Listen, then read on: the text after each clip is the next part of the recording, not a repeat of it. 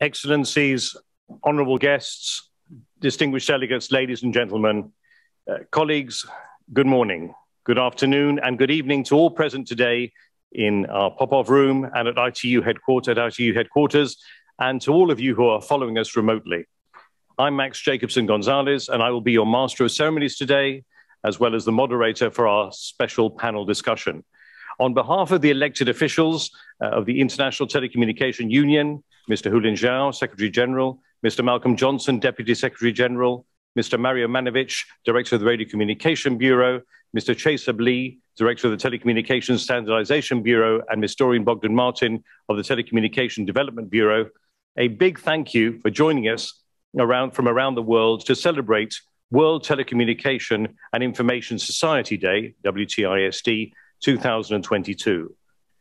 World Telecommunication Information Society Day has been celebrated annually every year since 1969.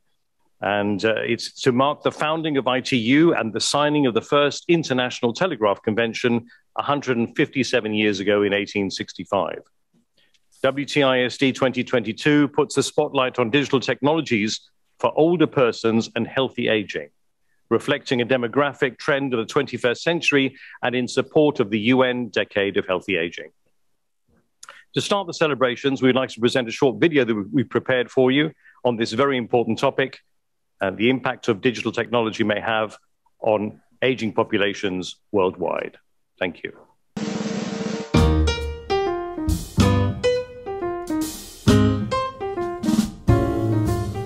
Connectivity is becoming ever more important at every stage of life, in every part of our lives. Aging has emerged as a defining trend of the 21st century. The International Telecommunication Union, the United Nations Specialized Agency for Information and Communication Technologies, promotes digital inclusion for all.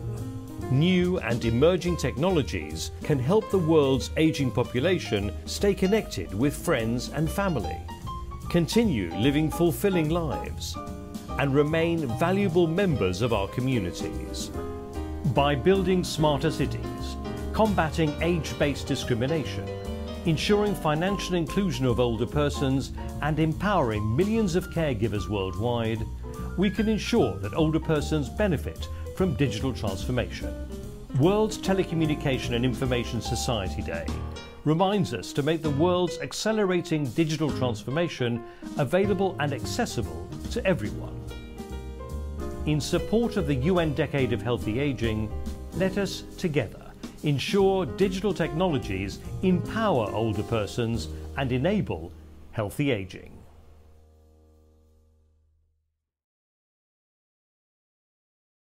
Dear ladies and gentlemen, we will now move on with today's program, starting with the United Nations Secretary General's message, which he has kindly shared with us, which I will read for you now, and which is also being displayed on screen. Dear ladies and gentlemen, we will now move on with today's program, starting with the United Nations Secretary General's message, which he has kindly shared with us, which I will read for you now, and which is also being displayed on screen. On this World Telecommunication and Information Society Day, we focus on digital technologies for older people and healthy aging. From building smarter cities to combating age-based discrimination at the workplace, ensuring financial inclusion, safeguarding independence, and supporting millions of caregivers across the world, information technology has vast potential to improve the lives of older people and their families and communities. But to make the most of opportunities presented by 5G, artificial intelligence, the Internet of Things, digital health and other technologies, we must dramatically improve accessibility and inclusivity. Nearly half of humanity still has no access to the Internet. We must connect everyone, everywhere by 2030. Because leaving no one behind means leaving no one offline. At the same time, we must take action to prevent and reduce the dangers of information technology, including the spread of misinformation and the exploitation of personal data. This is the vision of my roadmap for digital cooperation. To embrace the promise of digital technology while protecting people from its perils. I commend the International Telecommunication Union for its vital work narrowing the digital divide, setting standards and connecting people wherever they are, whatever their means. On World Telecommunication and Information Society Day, let us commit to working together to ensure that technology is equitable, safe and affordable for all people and all ages. We wish to thank the United Nations Secretary General, Mr. Guterres, for his official message celebrating the WTISD together with us. And now we would like to play you a short video from the Director General of the World Health Organization, Dr. Tedros Adhanom Ghebreyesus. World Telecommunication Information Society Day is an opportunity to highlight the huge potential for digital technologies to improve our lives. This year, we're drawing attention to the many benefits of digital technologies for older persons. These tools can help older people connect with families and friends, stay well informed, and maintain their health and well-being. The challenge is to make sure that all older people can access these technologies and they don't become another reason that some people are left behind. WHO is proud to partner with the ITU to realize the power of technology for healthy aging and a healthier world. And it's my great pleasure to invite Mr. Hulin Zhao, the ITU Secretary General, to the lectern to deliver his welcoming remarks. Thank you. Excellencies, ministers, ambassadors, head of UN agencies, leaders of NGOs, dear panelists, dear participants, ladies and gentlemen, it is my great pleasure to welcome you to this panel marking the World Telecommunication and Information Society 2022. Let me start by thanking the UN Secretary General for his statement and for reaffirming the urgent need to connect people of all ages by 2030. I would also like to acknowledge the video message issued by the Director General of the World Health Organization, in which Dr. Tedros highlighted the challenge of giving older persons access to transformative digital technologies. That is what brings us today together. Equitable access to digital technologies isn't just a moral responsibility. It is essential for global prosperity and sustainability. This includes more than 1 billion people aged 60 years or older at the center of this year's celebrations. This group of population, which is growing larger and larger, has greatly contributed to the social and economic achievements of our time. With time passing, they are now facing new opportunities and challenges. They deserve our care and help. I'm very pleased that ITU members have decided to focus their efforts on older persons this year. It's a first in the history of this day, and it could not have come at a better time. For more than 2 years now, lives have been turned upside down by the COVID-19 pandemic. For older people, even more so than the rest of the population. Digital technologies have been a real lifeline. ITU has built on this moment to raise the profile of the digital challenges and opportunities facing aging population. most notably by producing a range of resources, such as toolkits, training courses, and reports. We are also developing key international standards, like the recently approved standard for accessible telehealth systems and services developed jointly with WHO. This is all part of ITU's contribution to the UN Decade of Healthy Aging and our commitment to ensuring that everyone, everywhere, can equally and equitably make use of digital technologies.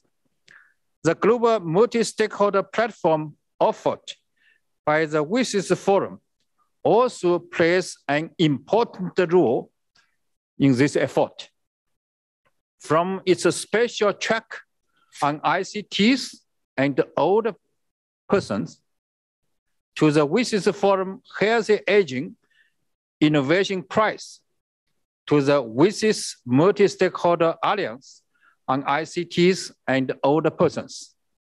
I trust that we will continue to see the same level of engagement in supporting digital inclusion for people of all ages at our World Telecommunication Development Conference, which will be held in Kigali very soon, in June. And later in September at our Plenipotential Conference to be held in Bucharest, Romania. The stakes are high. Close to 3 billion people are still unconnected. The most vulnerable populations are the most at risk of being left offline, including people aged 60 years old and older, whose number will double by the middle of this century. To talk about these challenges and opportunities, we are honored to be joined by outstanding panelists, including Her Excellency, Mrs. Ursula Owusu-Ekufo, Minister for Communications and Digitalization of Ghana, and Dr. Susanna Jacob, WHO Deputy Director General, and Dr. Gianni Barot, Secretary General of International Federation on Aging. I would like to just appreciate the great effort by Dr. Gianna, who make a long way from Canada to Geneva just to join this event.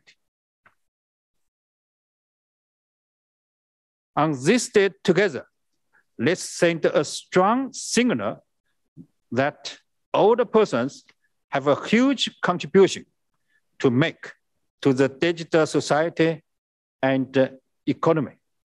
Let us reaffirm the need to break cycle of exclusion and strengthen ICT development. Let this message be heard far and wide.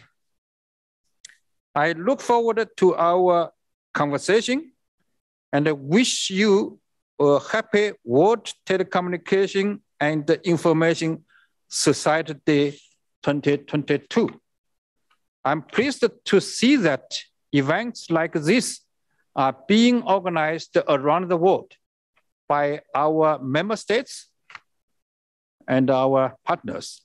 My sincere thanks to all of them for celebrating this day and helping our older people take a full advantage of ICT. I wish all senior citizens a happy, healthy life empowered by the benefits of digital technologies. Thank you very much.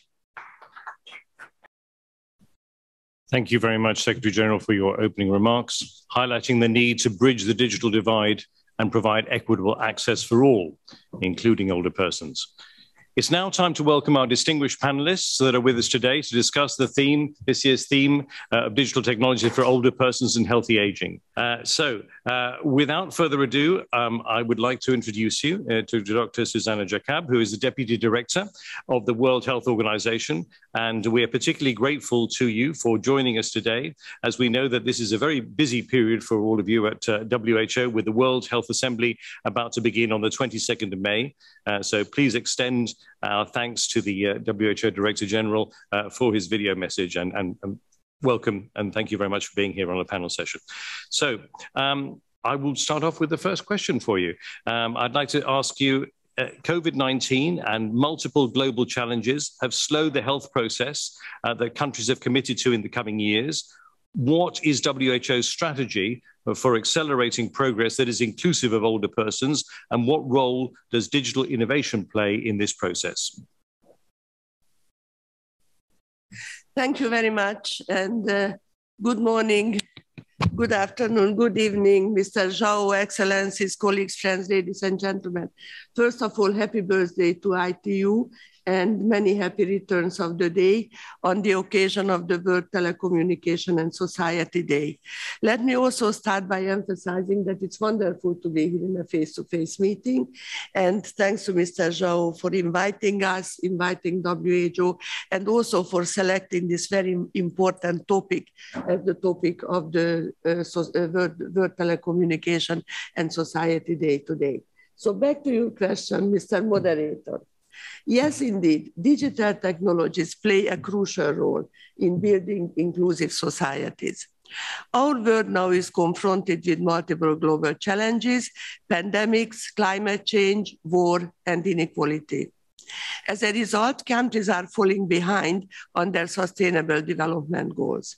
Just to mention, for universal health coverage, we are progressing at 1/4 of the pace needed to meet the health-related sustainable development goals by 2030. On the bright side, however, in the 21st century, our world is experiencing the two most significant historical changes ever experienced in the last 100 years.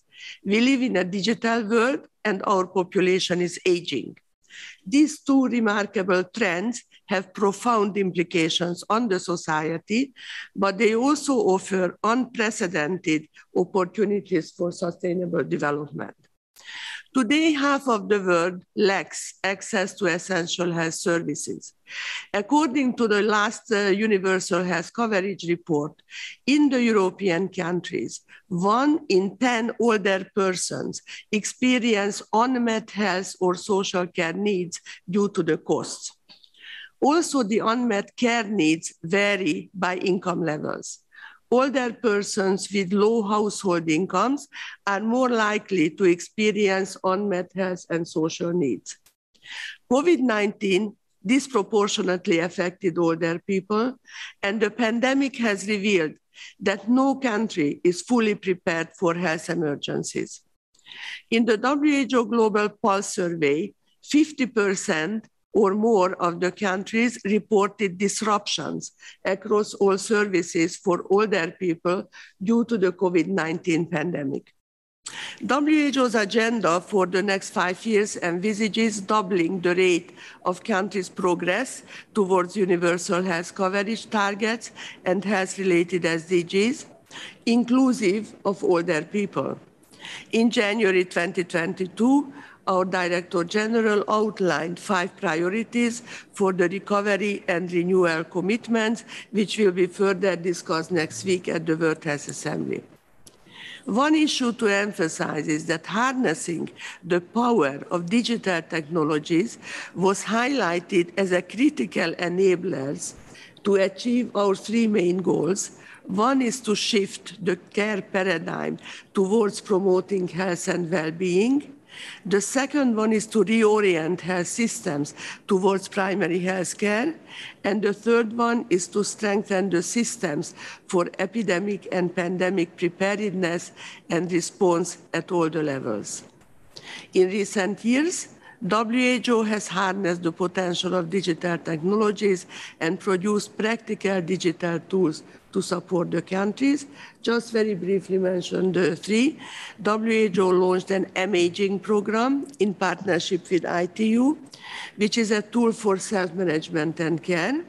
Secondly, to support the countries in providing better services for older people, we launched an integrated care for older people handbook application in 8 languages as a reference training tool.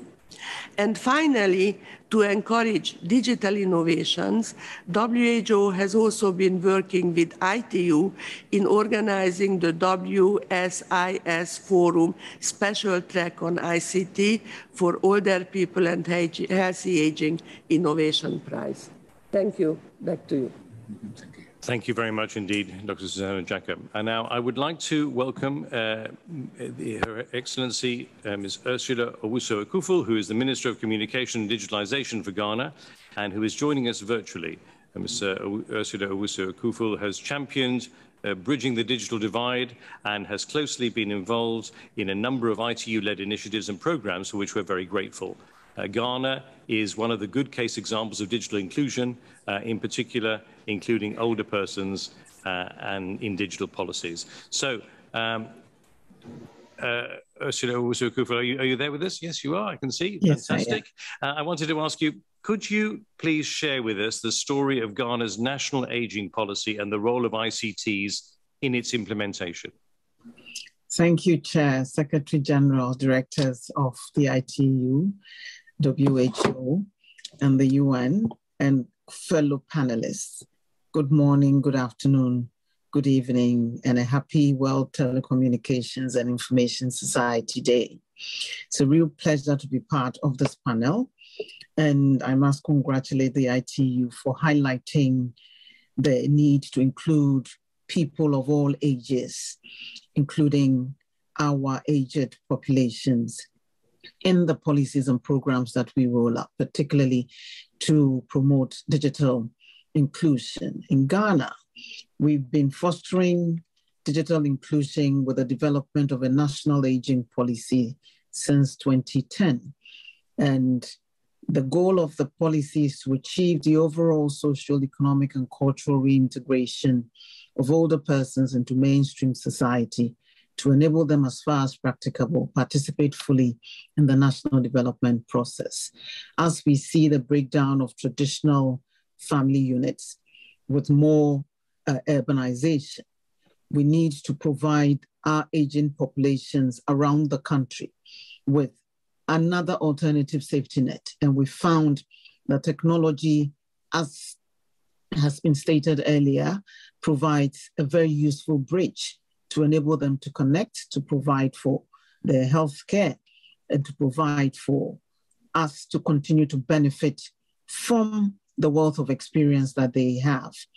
Our government believes that older persons are entitled to retain their personal autonomy and particularly have access to food, water, shelter, clothing, healthcare, education, training, work, and other income-generating activities, and live in a decent and safe environment. We want them to continue to participate in the affairs of society and pursue their own personal development, and even capture their experiences for learning and teaching the younger generation. Without technology, it would be difficult for us to continue to tap into this wealth of knowledge that they have. And the barriers that urbanization, living far from each other have brought to all of us, make it imperative that we also utilize the tools at our disposal to bridge those gaps.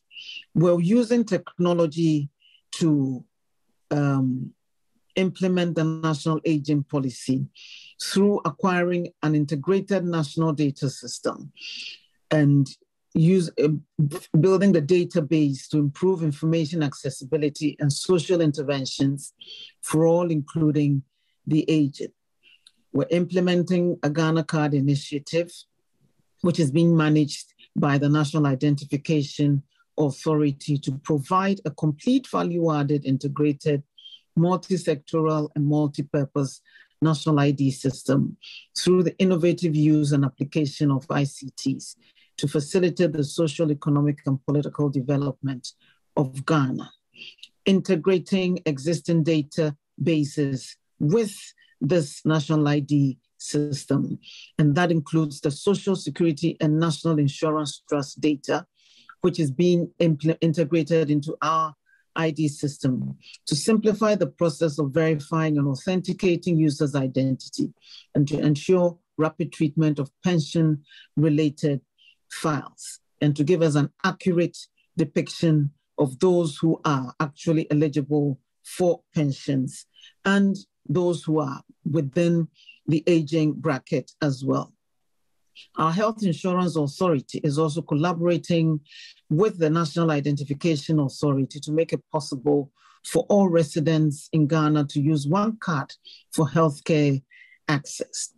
And it is also being accepted for all financial transactions as well as we re-register all SIM cards to improve our data sets in that regard as well. These digital technologies make it easier for us to determine and have the empirical evidence of the number of the aged, make it easier for us to plan for them and for the distribution of resources and social amenities to them as well. So this is how we're using technology to include the aged and gather the proper data on them.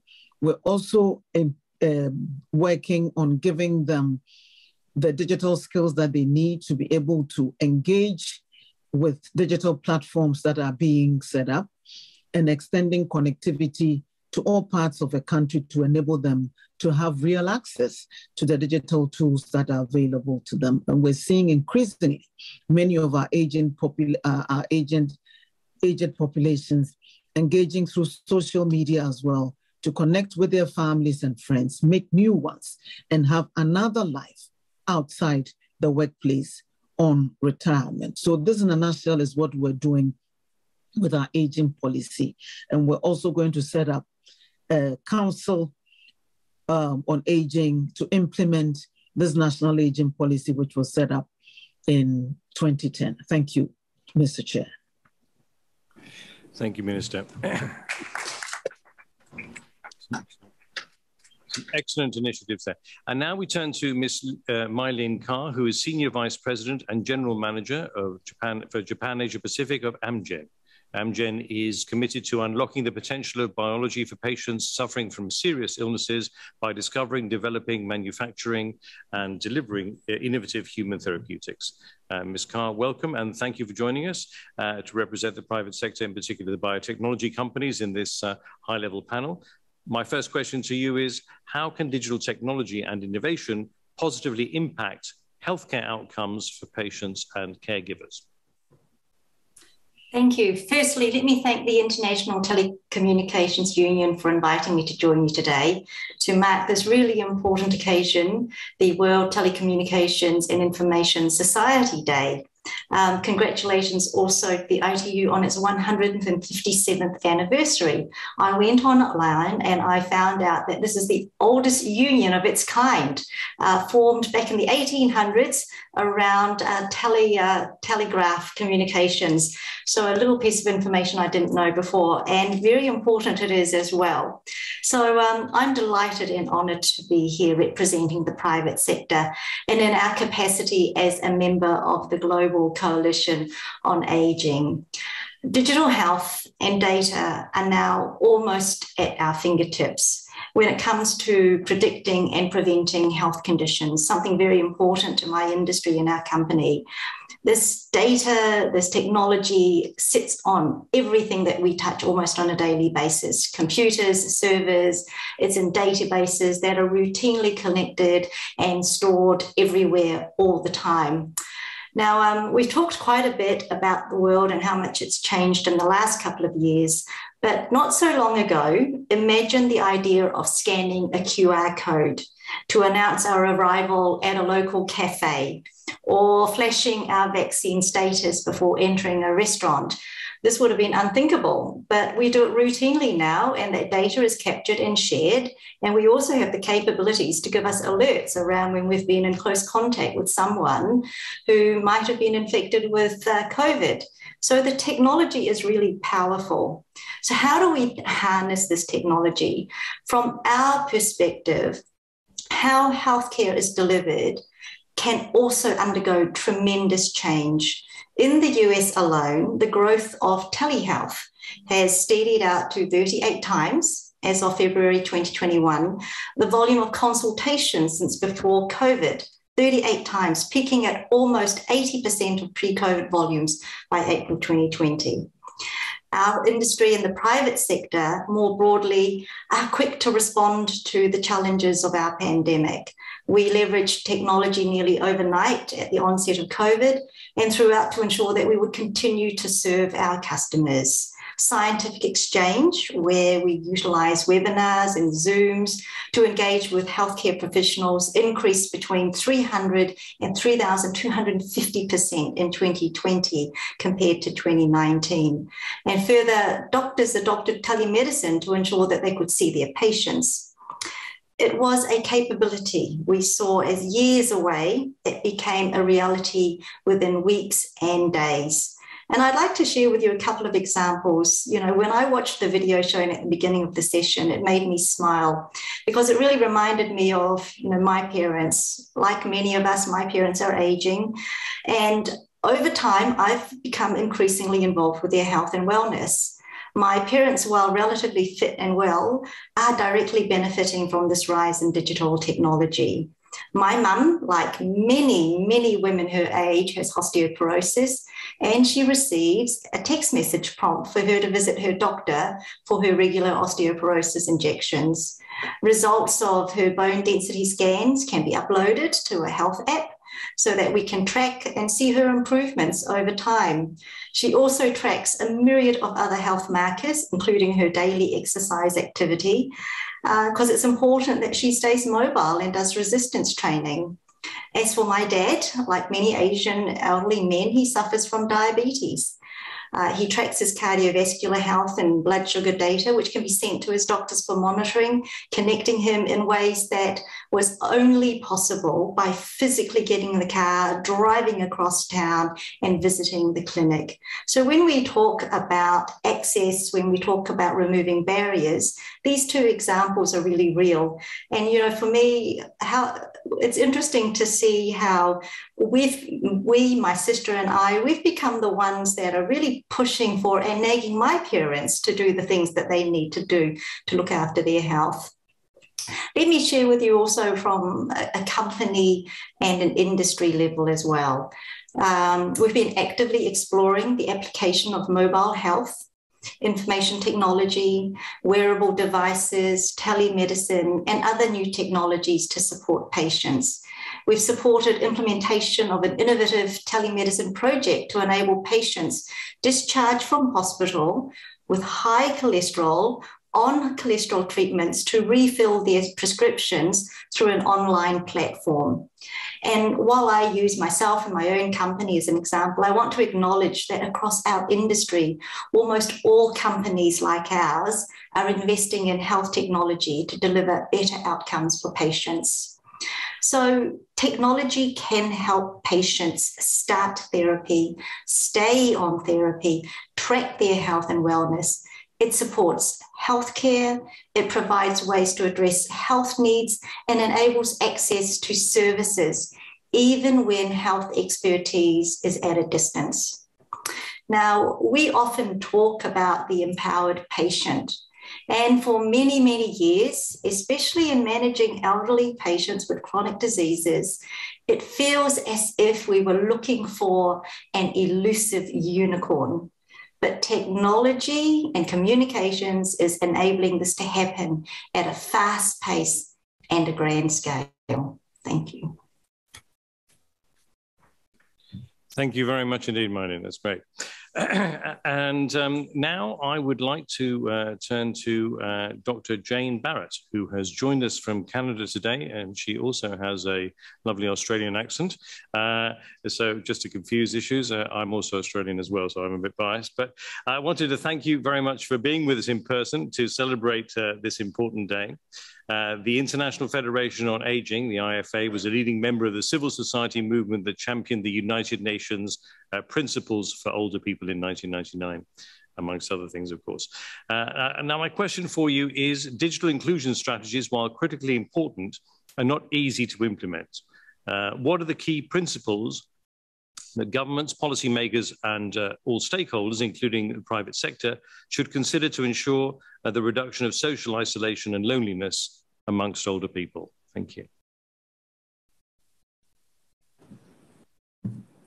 And thank you very much. First and foremost, before I answer that very complicated question, I would like to thank very much ITU, Mr. Zhao, Excellencies, distinguished persons and colleagues from around the world. This is a day to celebrate, not only because of this birthday, but particularly because the focus is on older people. Digital technologies for, with, about older people, and most importantly, healthy ageing. I do want to step back just a moment and say that as a backdrop, the UN Decade of Healthy Ageing 2021 to 2030 forms one of our principles for today. It talks about global collaboration. It talks about alignment with the last 10 years of SDGs, but most importantly, it talks about bringing together government, civil society, international agencies, professionals, academia, the media, the private sector to improve the lives of older people. We talk about digital technologies and digitalisation and integration, but without the collaboration and partnership of all of those stakeholders that I've just mentioned, it's not going to happen. Digital technologies and information are a cross-cutting theme and impacts the outcomes of the decade actions. And these actions are long-term care, integrated care of older people, age-friendly environments, and combating ageism. And Dr. Jacobs did mention ICOPE, integrated care of older people. And I see, and the International Federation sees, that technologies, digital technologies, are a cross-cutting theme. They're almost the thread through which positive change can occur around the world with those connections and partnerships that I first mentioned. In our mind, there are three fundamental principles. They are prevention, access, and equity. If we look at prevention to begin with, and the previous speaker from Amgen, mentioned it very well in terms of the capabilities of technology in prevention and monitoring, and the importance of technology in data collection, and data collection being evidence that will actually inform policy development that is effective. Digital technologies throughout life is a key pillar of expanded prevention strategies, but it needs investment from member states. But it also needs investment from civil society and industry and agencies such as ITU. And it's a central component in our minds of comprehensive public health strategies to improve universal health coverage. The second principle is about barriers, removing barriers to access for appropriate digital technologies throughout life to ensure all people are protected and no one is left behind, but it goes beyond connections. We talk connections in the context of technology, but we know very little about how the connections happen and whether being connected is sufficient in this world. We talked a lot about social isolation and loneliness and mental health and anxiety and depression within the pandemic time, of which we're still in.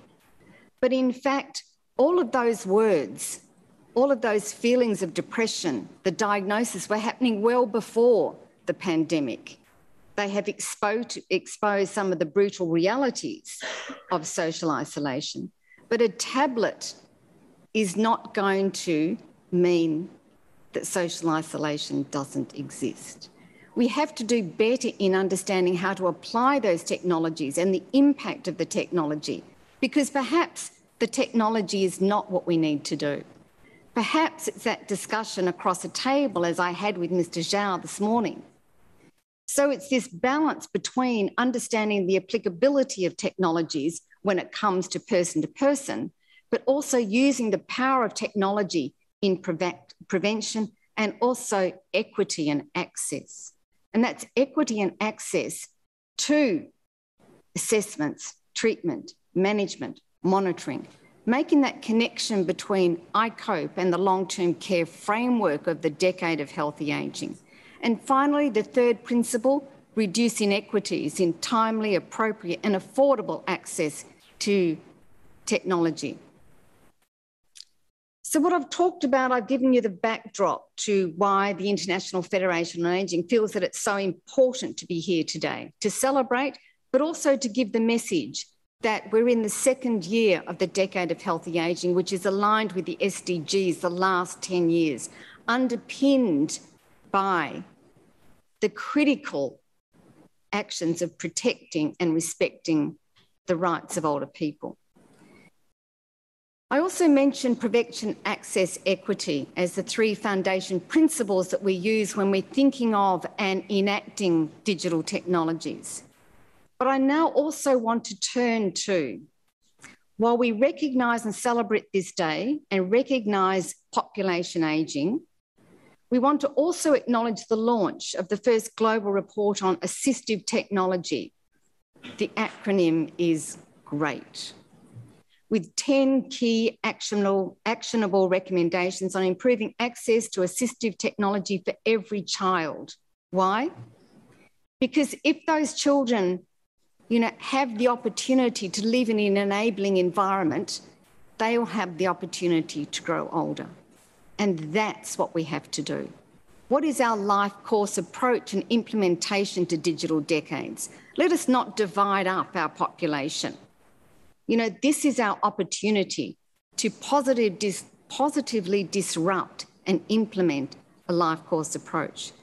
For the 240 million children with disabilities in the world, technology and assistive technology and devices are often the first step for childhood development, access to education, participation in sports and civic life, and getting ready for employment like any other children. Let me put a different word in that. For the 2.1 billion older people by 2050, the world is still open to them to access education, to participate in sports and civic life, and to get ready for their third and fourth career and their contribution to society. Thank you for the opportunity, Mr. Zhao, to be with you today. Thank you.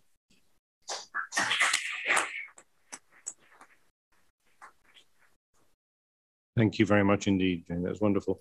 And now I would like to ask a second question to you, Susanna Jacob. Basically, we've heard a lot about health coverage here. I wanted to ask you, given that the world's population is aging, there's no doubt about that. In your view, what role should digital technology play in improving universal health coverage for older people? Thank you very much for this very complex question. And as you say, population aging is good, it's going ahead, and it's a sign of progress. So that is very good. For the first time in the history, most people can expect to live into their 60s and beyond. However, the fact that older people today are experiencing poorer health than their parents is less encouraging. In the coming years, older countries can and should prepare for the upcoming reality of the demographic shift by adopting digital solutions to promote healthy aging and to organize equitable health care that is responsive to older people's needs. The UN Decade on Healthy Aging, to which Dr. Barrett also referred to, declared by the World Health Assembly and the UN General Assembly in 2020 as a WHO-led collaboration to improve the lives of older people, their families, and their communities, provides an opportunity to accelerate the implementation of these digital technologies. The provision of integrated and person-centered primary health care for older people is key to achieving universal health coverage. We must shift the paradigm from a disease-specific approach to a person-centered approach in primary health care.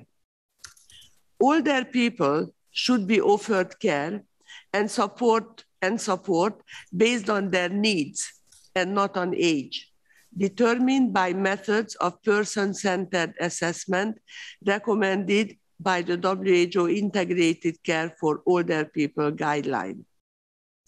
Healthcare services and other interventions to promote healthy aging are valuable only if they reach the people who need them and are used properly and sustainably.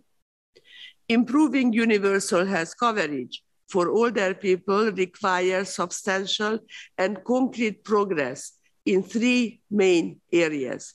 First, providing all older persons with access to services. Secondly, providing the full spectrum of essential quality health and social care services for older people. And thirdly, protecting older people from the overwhelming financial consequences of paying for their health. And I'd like to underline this last one. Digital technologies play an important role in supporting health systems, including the local communities. Digital technologies have been used by countries during the COVID-19 pandemic to close the care gap. Since older people were shielded at home and identified as vulnerable to severe outcomes, digital technologies were deployed to help deliver care and mitigate social isolation. With the help of technology, immediately after the outbreak of COVID-19, many countries initiated teleeducation, telediagnosis, and teleconsultation, as well as internet-based drug prescription and delivery.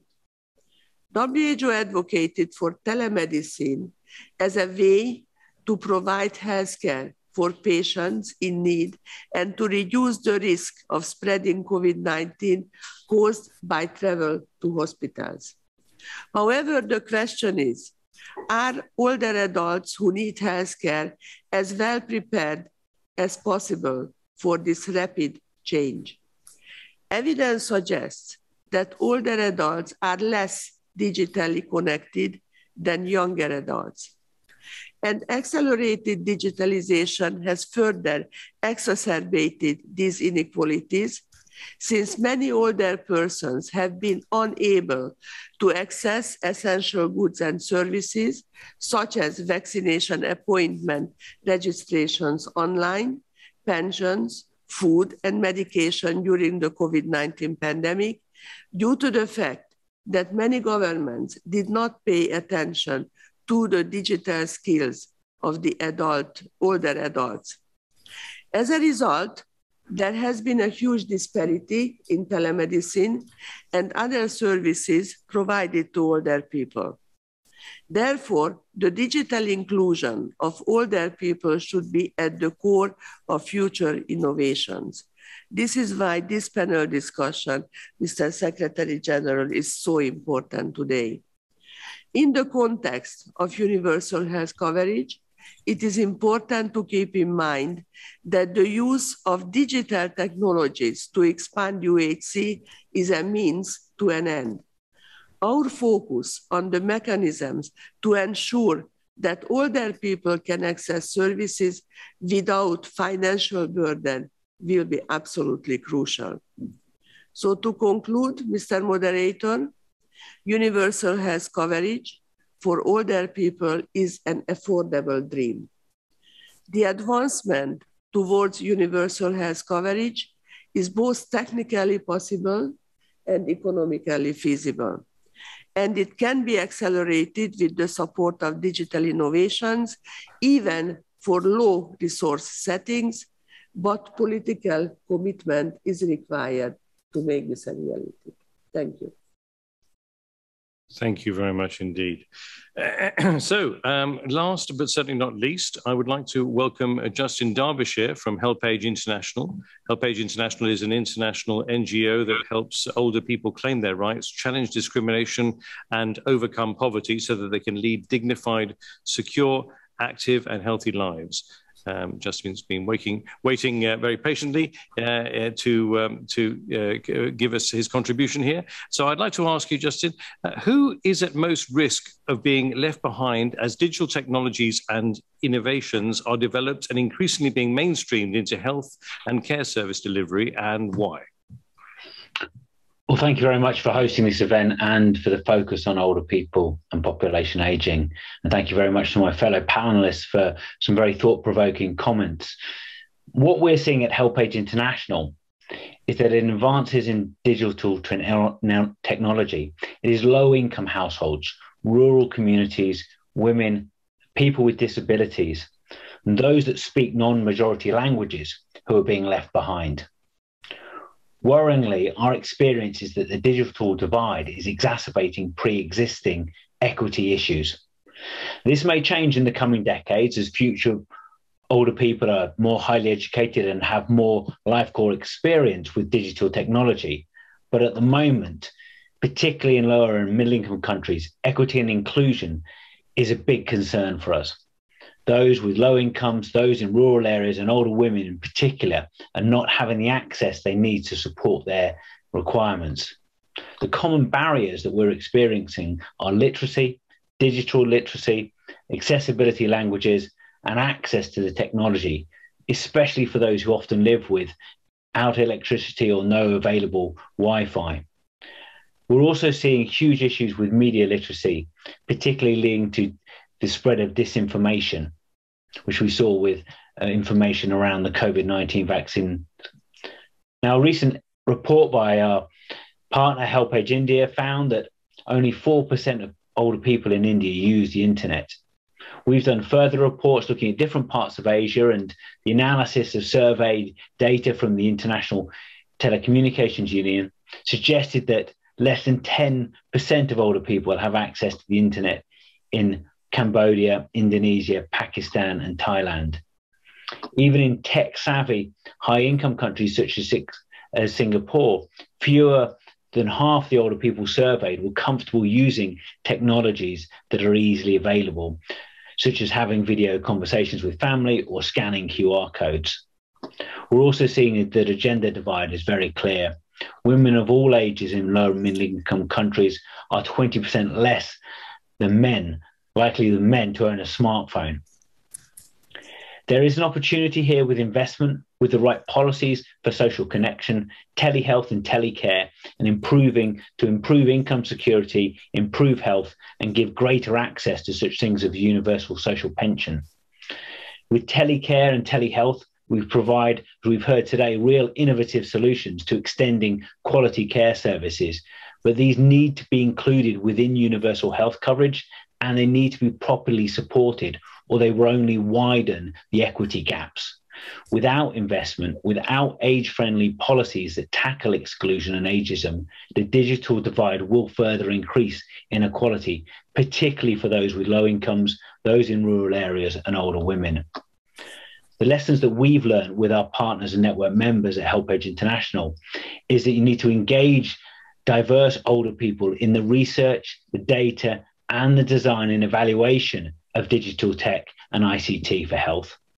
That you need to train healthcare staff and community workers on ageism. And that you need to take intergenerational approaches that focus on creating inclusive communities for all ages.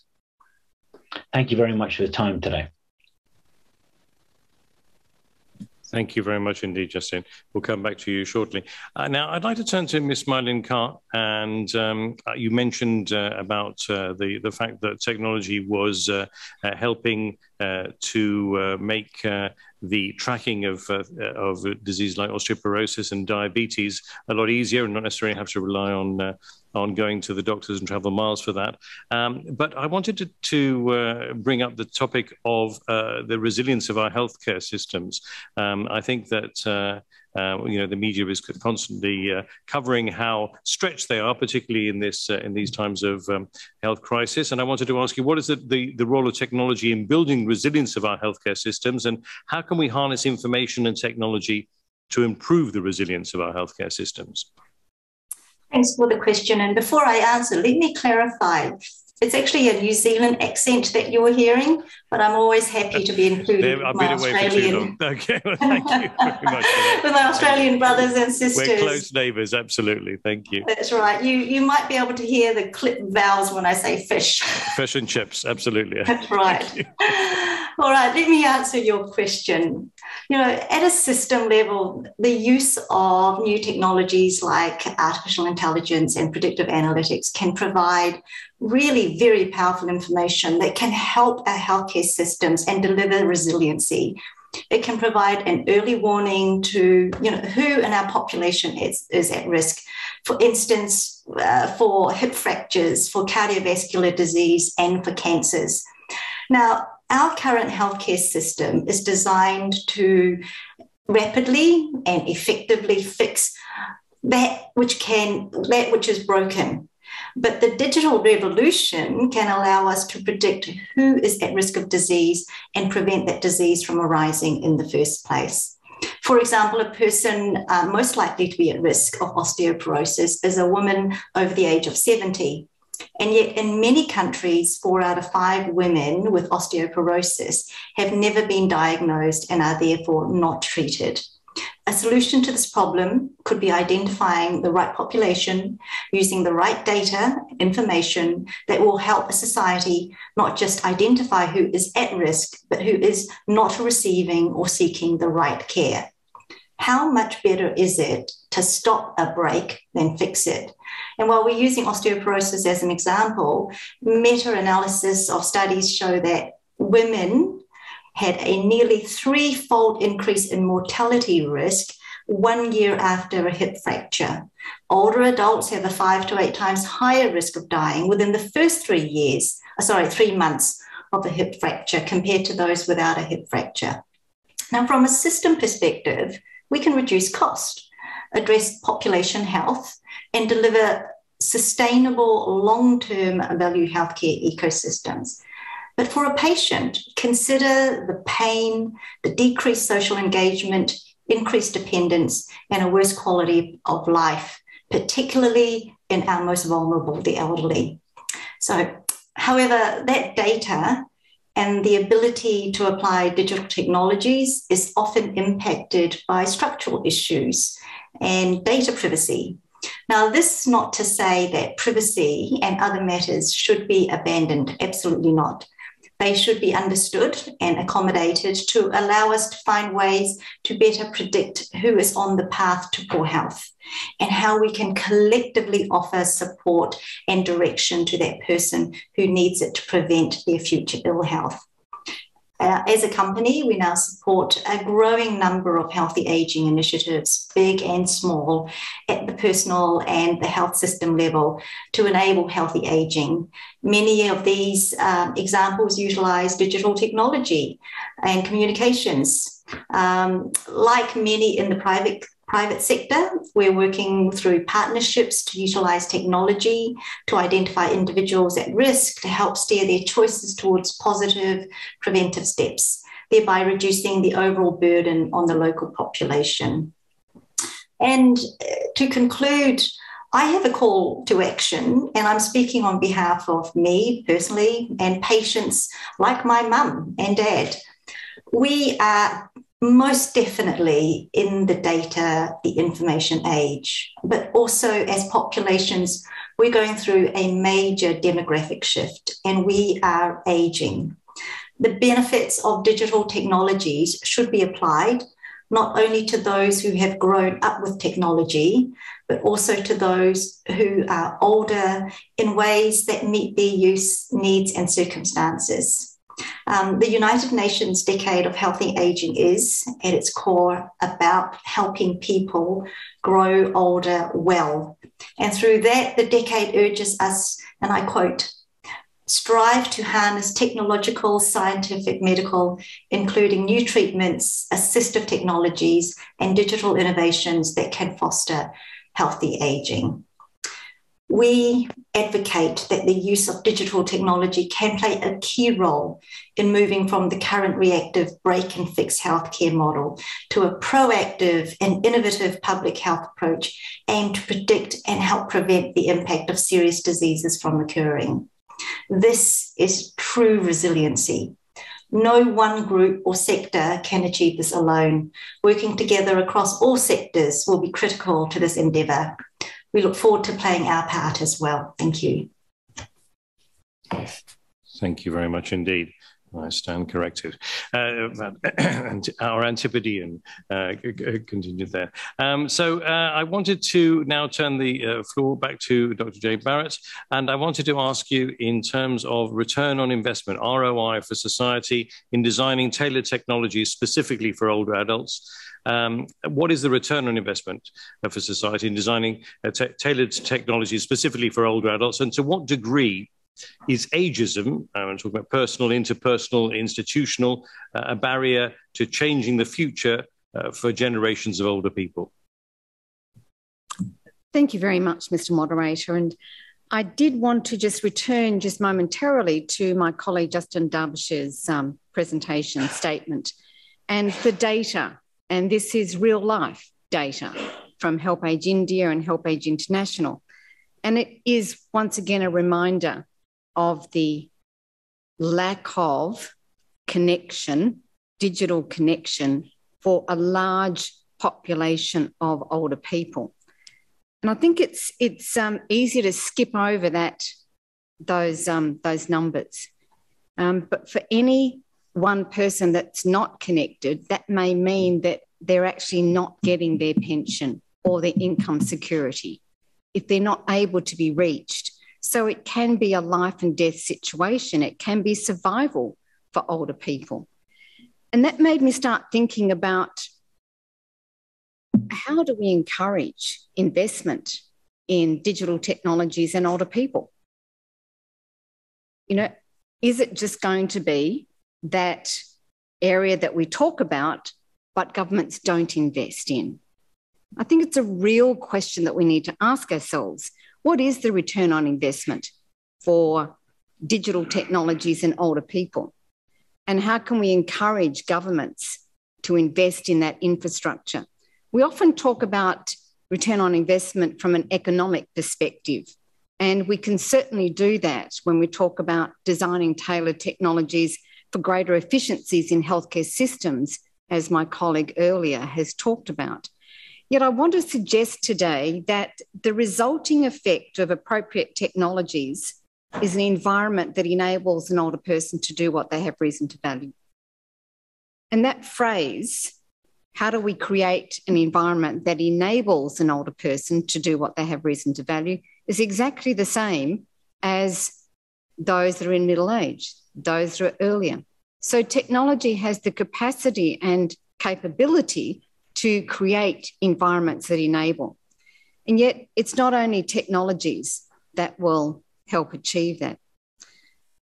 Mr. Moderator talked about ageism, and I do want to touch on that because I want to put to you that technology is not a panacea, but it is one of the most important tools that we can use to combat ageism in the world today. Ageism is the way that we think, feel, and act about age and ageing. And it is associated, and we know it's associated from the World Report on Ageism, which was launched last year. We know that it's related to poorer physical and mental health, increased social isolation and loneliness, greater financial insecurity, decreased quality of life, and premature death. So what about if we think about technology as an enabler, not dissimilar to the other decade enablers, such as voice and engagement, and Help Age use voice and engagement, gathering evidence around the real life experiences of older people.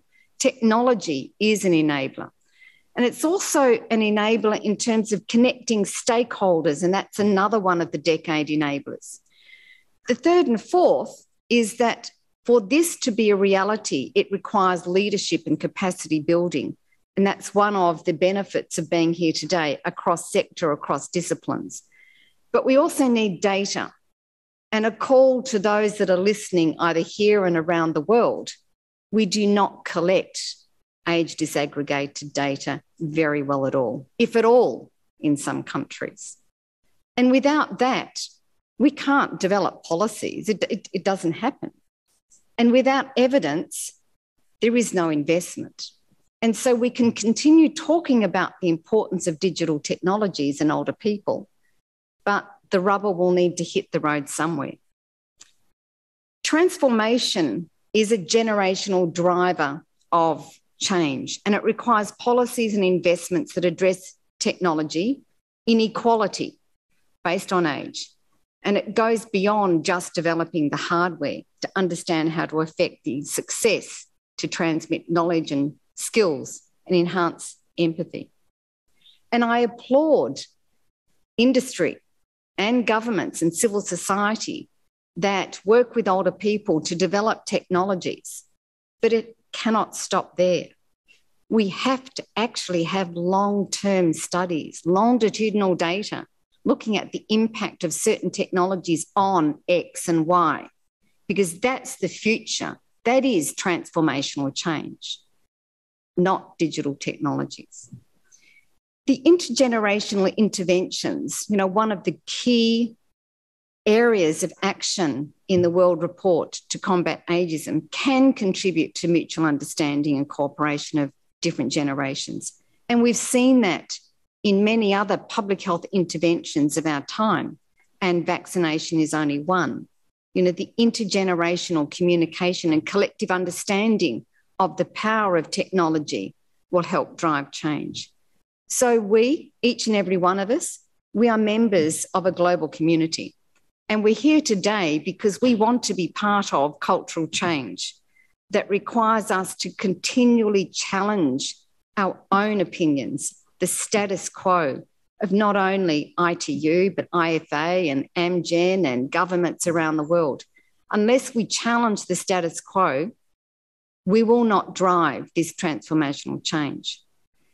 And finally, we need to experiment and we need to get comfortable with failure, because it's only through failure that we'll actually understand how to scale up the power of digital technologies and connect and apply technologies to improve the quality of life of older people, whether they're living in Gimli, in the heart of Manitoba, or in Nepal, in Australia, all over the world. Thank you very much. Thank you very much indeed, Jane. Wise words indeed. In case you're wondering about the Minister of Ghana, unfortunately, she was called away and is unable to carry on with the panel discussion. But that doesn't mean to say that we don't appreciate very much her involvement, and we thank you very much indeed for having joined us when she did. So it's now my turn to ask Justin Derbyshire to address our final question. Actually, it seems to have gone very quickly indeed. And Justin, if you're there, I'd like to ask you, what would you like to see more of to address the gaps and ensure that older people, particularly those in low resource settings, are able to enjoy the benefits that ICT can bring?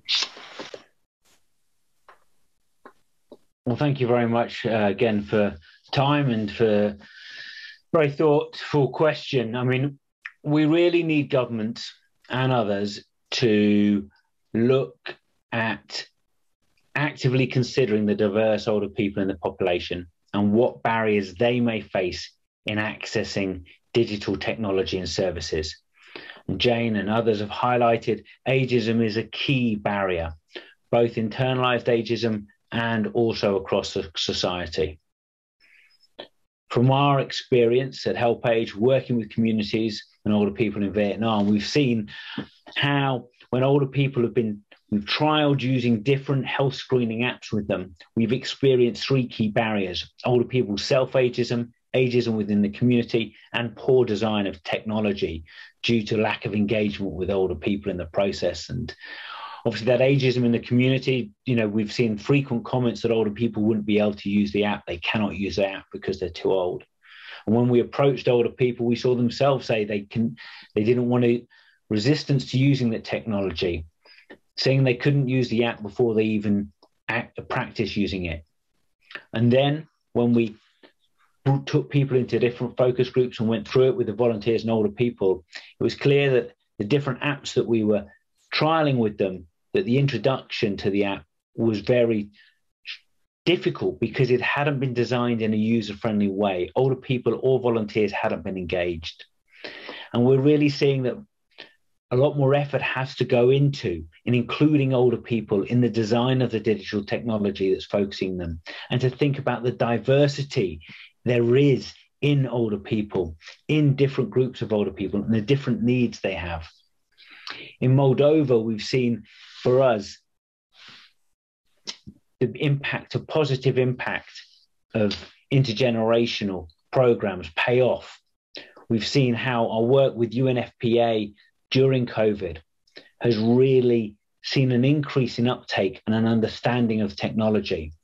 We've seen work in Help Age India with senior citizen clubs and self-help groups, engaging the youth, engaging members of different generations, and having a positive development, not just for the understanding of technology for older people, but also for the relationships and understanding within those in communities. As I mentioned earlier, the inclusion of telehealth and telecare into universal basic health services, coupled with community health staff and volunteers, is being trained further on some of the challenges is essential. Those lessons that we've learned about engaging older people in research, in data, in design, in the evaluation of digital tech is essential. Training healthcare staff and community workers on ageism, and taking an intergenerational approach that focuses on inclusive communities is a necessity. Without investment and age-friendly policies that are inclusive of older people, that tackle ageism, the digital divide will just further increase inequality over the coming decades. Thank you. Thank you very much indeed. Well, we've heard a variety of opinions expressed here. We've heard very much that there are, as Justin mentioned, common barriers to literacy, digital literacy, accessibility languages, and access to technology, that older people's actually self-ageism and ageism within the communities and poor design of apps due to the lack of engagement with older people. They need to be really involved in the process. Otherwise, they really won't adopt them. Jane mentioned about the better understanding the impacts of technology, the capacity building, but primarily I think the message that came through from her was the need for data, that the lack of age disaggregated data means no policy equals no investment, and that technology is a transformational driver, and that we do need equity and access. Minister Ursula Kufel said that urbanization was to defeat urbanization or to combat urbanization, that we needed to utilize the tools. They were using all sorts of initiatives, including a Ghana Card initiative, a value added, which was value added in integrating data, simplifying, identifying paid pensioners. And it was a sort of one-stop shop really for all transactions, and enabling them to get their pensions and their health insurance, etc. And I think that that's important, that we need to simplify things as much as possible. Mylin told us and reminded us of how, if we'd been talking about QR code scanning a little while ago, we probably would have raised our eyebrows and said, oh, we're not going to do that. But of course, we've all got totally used to it, and also discussing our vaccine status, etc. And talked very personally about her aging parents, which I very much relate to, and tracking their osteoporosis and diabetes, and not having to travel miles to get an assessment, and also about access to access and removing barriers, and that tech can help patients. And I think I mean we've heard a fair amount here as well, obviously from Susanna here, and we heard about multiple global challenges, the pandemics, the climate change, war and inequality, the countries are falling behind on their sustainable development goals. And that for universal health coverage, we're actually going very, very slowly indeed, at 1/4 of the pace needed to meet health-related sustainable development goals. She also mentioned about digital technologies being used by countries during the COVID-19 pandemic to close the care gap. And since older people were shielded at home and identified as vulnerable to severe outcomes, digital technologies were deployed to help deliver care and to mitigate social isolation. But one thing that struck me was that she said universal health coverage for older people is an affordable dream. And I think we need to think about that very carefully, that it can be accelerated with the support of digital innovation, even for low resource settings. But political commitment is required to make it a reality. I would like to thank you all for some great perceptions and perspectives on this very important topic. Apologies to the interpreters for speaking so quickly on those. But before I wrap up, I would like to give the floor to the ITU Secretary General, Mr. Hulin Zhao, who will give us some closing remarks. Thank you very much, Mr. Zhao. Yeah, thank you very much, Max. Dear colleagues, friends, I found that this panel is very good, rich in contents, in opinions and discussions, but also I think that this is the right moment that we all come together to review the situation of our society, what we have done so far with aged people, and what challenges we might have, and what kind of future we'd like to see. So this is really excellent panel, and particularly, those discussions like Janet mentioned that Justin's statistics give us a lot of good indications where we are. For example, those figures like Justin mentioned that in India is less than 4% of old people use our ICT. And also another statistics show that from Justin, that the older ladies, or the ladies in older age, use ICTs 20% less than the men. So this kind of things is really, very, very, very alarming to us, and also very good for us to see what we can do and what we should do. And of course, Justin at the end also mentioned that we need a lot of apps. But then we found that the older people may not like to use apps. So this kind of things, how can we help them to increase their digital skills to use these apps? So that is also something we need to do. And of course, Malinka, from a company point of view, from a patient point of view, give us a lot of advices. How can we work together to improve the situation? And of course, Jenny mentioned that the investment to this business is also alarming. And because up to now, we have not guaranteed any sufficient budget, the important budget to do this kind of business. We have to work together to mobilize resources to work on. And I discussed with her this morning that I found that our industries are quite interested to working in this field, and they like to, to provide a lot of solutions, applications to help our older people. So there is also potential of the benefits for them and for business for them. So that there are a lot of opportunities. I think that today's discussion really gives us very good, opportunities to understand this. Of course, Susanna from WHO gave us a lot of useful information what the WHO has done, because they are the competent agency to take care of the health for all the ages. And now we are concentrating on the aged people, and she gave us a lot of useful information. And Ursula, from Ghana, kindly joined us from beginning to now, and then she give us information about what the government, at least her government, are doing for this. And I think that this is very good. So anyhow, Max, our competent moderators already give you some kind of summaries. I don't need to repeat those information. And let me just say a few words to close this panel discussion. So once again, thank you all very much for sharing this day and your experiences with us. My special thanks to our panelists and all participants here in Geneva and online. As we heard today, people of all ages have a huge contribution to make to society, provided they are given access to digital technology. Now here, I also heard over this discussing three keywords: that applicable, affordable, and I say equitable.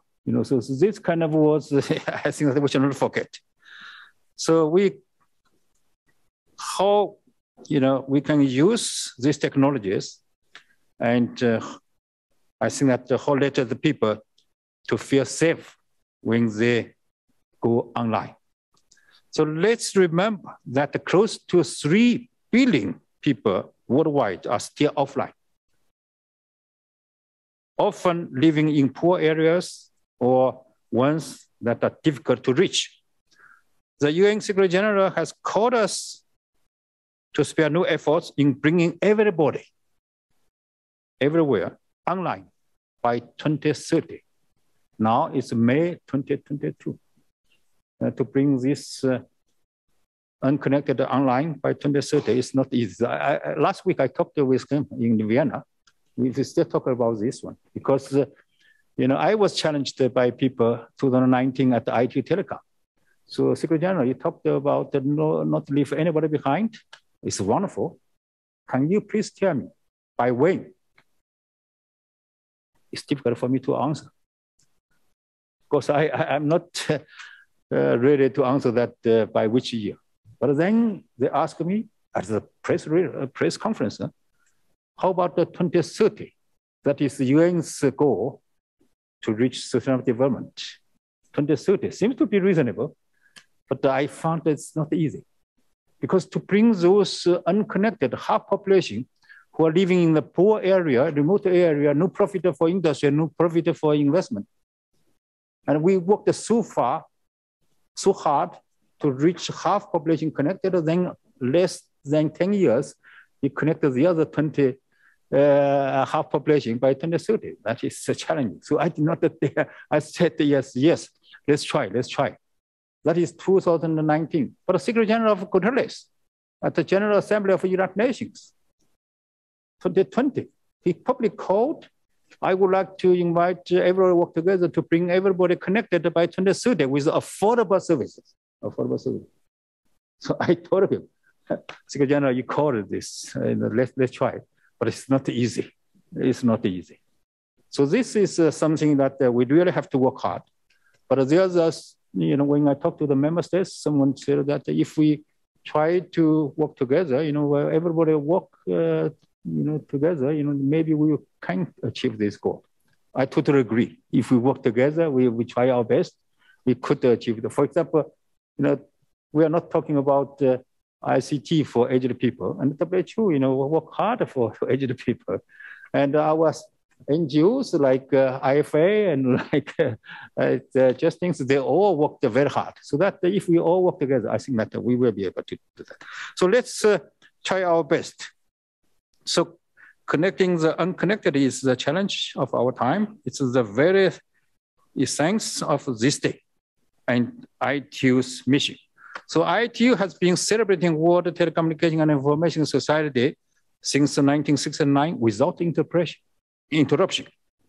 For last 53 years, our members and partners have marked this anniversary and used it to promote ICT technologies and services for all. So I like to express my sincere appreciation to all those who have contributed to the success of this day and the events organized at the national and international level. So thank you all for your support, dedication, and commitment. I wish all senior citizens a long, happy, and healthy life empowered by the benefit of ICTs. I thank you very much.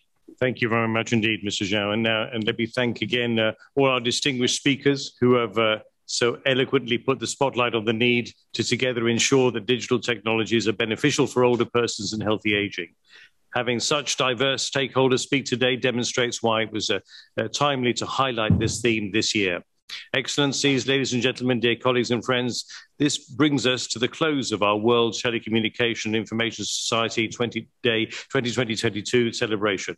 And we invite you all to visit our dedicated website for additional insights and to join our call for action at www.itu.int/WTISD. And on behalf of the ITU, I would like to thank all of you for joining us today, both to those who joined us here in Geneva and those joining us remotely. And all that's left for me to do is to thank our interpreters, our captioners, our technical crew and content team, and everyone who has been working tirelessly behind the scenes to bring this event to you today. From me, Max Jacobson Gonzalez, and the whole of ITU, I wish you all an excellent World Telecommunication Information Society Day and a great digital year ahead. Thank you.